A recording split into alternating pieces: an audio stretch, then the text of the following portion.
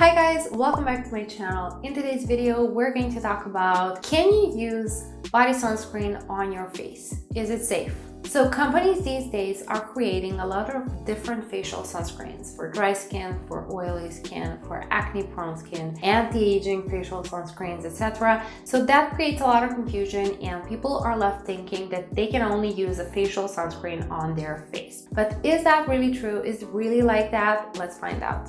Okay, so first of all, if you have a specific skin concern that you're treating and you need certain ingredients in your face sunscreen to keep things at bay, then of course, by all means, go for that separate facial sunscreen that is helping your skin. But if that's not the case, if you're just using separated facial sunscreen because you think everybody's doing it and that's the only way you can go around this, then hold your wallet. Most of the ingredients and UV filters that are used in body sunscreens are actually similar or oftentimes the same as the ones that are used in the facial sunscreens. That means that it is perfectly safe for you to apply the body sunscreen on your face as well. And plus you get 4 times more of the product if you use it on your face only. And that's usually for the same price. As a matter of fact, there are even sunscreens that are meant to be used on the face and on the body at the same time. You just have to pay a little bit more attention when shopping for one example of such sunscreen would be La Roche-Posay Intellius Invisible Spray.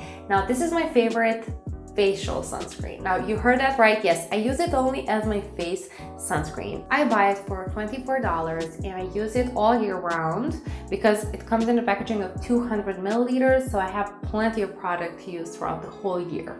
Now here's a little price comparison. This is the La Roche-Posay Shaka Fluid Facial Sunscreen that comes in the packaging of 50 milliliters. And this one retails for 20 bucks.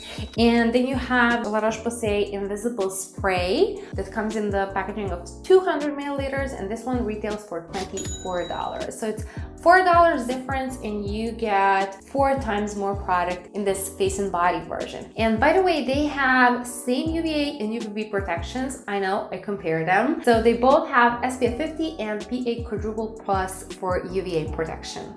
Now, being the perfectionist that I am, I have to emphasize a few cons when it comes to using a body sunscreen on your face. Con number 1 would be that some body sunscreens have some comedogenic ingredients that won't normally cause breakouts on your body, but they might cause them on your face. An example of such sunscreen would be this La Roche-Posay Intellius SPF 30 Hydrating Lotion. Now, this one is only meant to be used on the body, and that is why, because it does have some comedogenic ingredients that might cause breakouts on your face. Now you can avoid this problem by just searching for sunscreens that are meant to be used on the body and on the face, just like Invisible Spray is. Or you can risk it, as I did. I just bought this one and I have been using it on my face for months now and I have absolutely no problems with it. But I do have to emphasize that I have dry skin and I'm not acne prone or prone to clogged pores or anything like that, so I don't mind that this one has a couple of comedogenic ingredients. But that's the thing to keep in mind when searching for a sunscreen. If you know that you're prone to breaking out, just search for a sunscreen that is meant for body and face. If not, you can maybe risk it like I did and try this one out.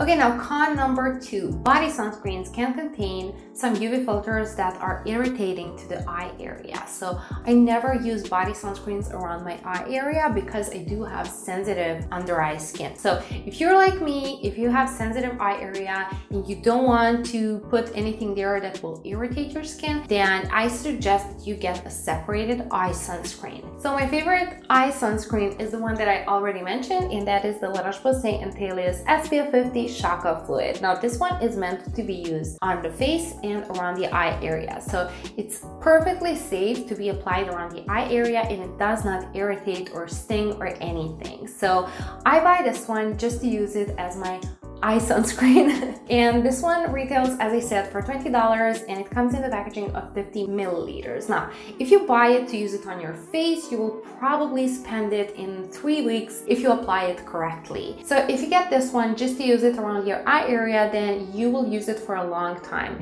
And another good thing about this one is that this one has a period after opening 12 months. Period after opening means that you can use this sunscreen for another 12 months after first opening it, so it won't expire for another 12 months. So that means for $20, you get 50 milliliters of eye sunscreen and you have a whole year to use it up. So I say that is really long if you take into consideration the fact that most eye creams have a period after opening only 6 months. I say it's a bargain. So hopefully by now I have convinced you to buy the body sunscreen and use it on your face and stay protected from the sun without breaking the bank either. Also, if you want to see the sensor characteristics of these two, you can watch this video right here in which I compare them. And if you would like to see the sensor characteristics of this one, you can watch this video right here. So yeah, thank you so much for watching. I will see you in my next video. Bye!